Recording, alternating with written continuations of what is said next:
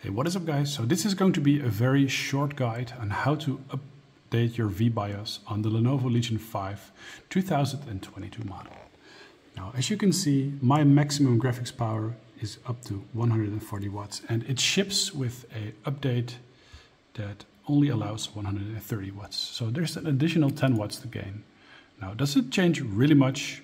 No, it's actually not that big of a difference, but I'm just going to show you how to do it and you can get a little bit more performance.